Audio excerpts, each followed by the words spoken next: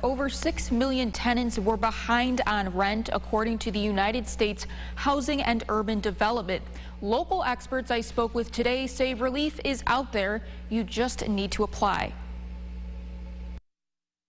I do think that the extra month is going to buy tenants a little bit more time. Riddhi Singh with Rochester Citywide Tenants Union says massive numbers of tenants are behind on rent from this past year.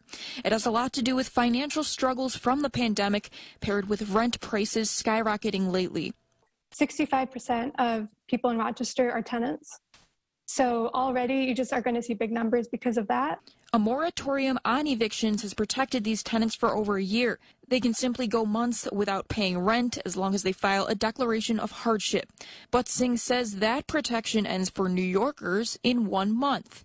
Local landlord Matt Druin says there's been some confusion over this, with the federal moratorium ending today.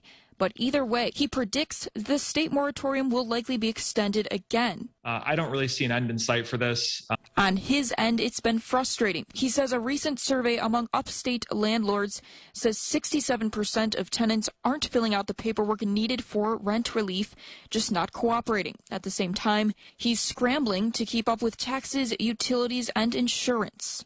There's information on that paperwork that is that's personal, private financial information that the landlord, a housing provider, would not be privy to. So they need the tenant's cooperation, but over half are just blowing the landlords off.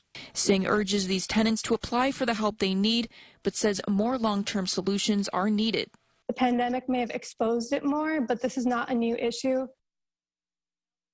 A rent relief program at the state level and a separate one for Monroe County residents. Just call 211 for assistance. As for those long-term solutions Singh is proposing, we have lots more coverage on that. Just head over to rochesterfirst.com. Jack?